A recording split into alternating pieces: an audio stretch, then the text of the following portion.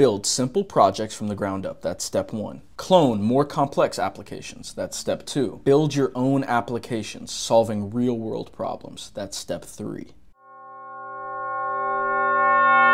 All you need is one more tutorial. I swear, after one more tutorial, you will know everything you need to know. You will finally be the developer you were always meant to be. You know, over the course of my YouTube tutorial watching career, 132 episodes deep, let's call it, I have not found the video that's gonna get me there. But this 133rd video, this is the video that's gonna do it for me. In case you hadn't caught on yet, I'm being sarcastic. These tutorials are not going to help you advance in the way that you think they will. The problem with watching tutorial after tutorial and expecting to actually gather that expertise, to take it into your own mind and utilize it in your own projects, is that's not how the mind works. There's a reason that lecturing is one of the least effective ways to communicate knowledge. It's a passive way to engage with information. The mind is not designed to learn this way. Your mind has evolved over generations to give you the best chance at survival and success. So why is this relevant? It's relevant because your mind wants you to remember things that are going to matter in the future. Now, it makes that judgment based on your level of engagement. If you can get your mind to believe that this is absolutely imperative for you to remember for your own survival and success in the future, you will succeed at remembering it because your mind has every incentive to do so. So let's boil that whole point down. How can we think about how to learn? Your brain remembers things that matter to it. But I don't want to give you some abstract notion that you've heard before, it's boring, yada yada. How do you actually implement this? Here's the solution. First, I want you to throw away tutorials for now. They do have their place, but this is not it.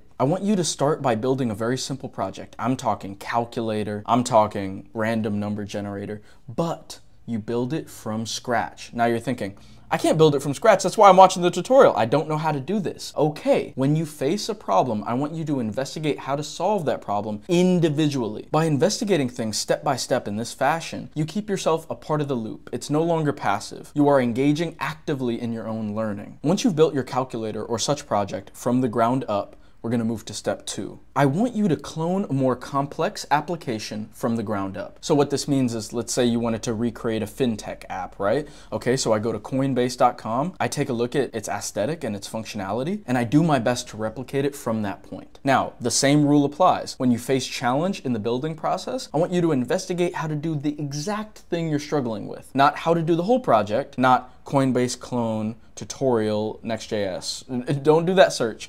And I hate to admit that there's a reason I know how to make that search so well. It's because, well, I've done this myself. After you've cloned a more complex application, I now want you to solve a real-world problem with your own project. Now, here's where things get exciting. Here is where you take true ownership of the entire process beginning to end, from idea generation to actual implementation. And by this point, you will have built up enough confidence to actually approach this effectively. If you're struggling to find ideas for projects, I encourage you to begin this practice. Anytime you discover a problem with the world, something frustrates you, I want you to take out a notepad or open up the Notes app on your phone and just begin writing down problems that you face on a daily basis. Then when you're deciding what project to build, just reflect on that list and say, hey, which of these problems might I be able to approach solving with software? So let's reiterate the steps in our solution. Build simple projects from the ground up. That's step 1. Clone more complex applications. That's step 2. Build your own applications, solving real-world problems. That's step 3.